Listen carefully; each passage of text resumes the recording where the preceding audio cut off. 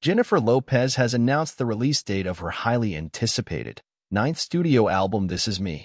Now, scheduled to drop on February 16, 2024, through Nuyorican/BMG, the record marks J.Lo's first full-length solo album in almost a decade. Following her 2014 release A.K.A., which reached number 8 on the Billboard 200. The upcoming album, This Is Me, now serves as a sequel to her 2002 release This Is Me, then which she dedicated to her then-partner Ben Affleck, with whom she has now rekindled her romance. Read more. Ben Affleck, resents to be driver of Jennifer Lopez.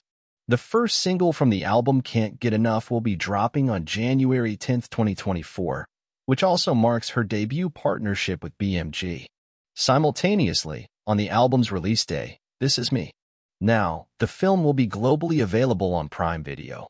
Read more. Jennifer Lopez gives PDA to Ben Affleck for the cameras. J.Lo teased the film over the weekend when she shared an 18-second clip and has now given a more detailed look with a new 37-second teaser.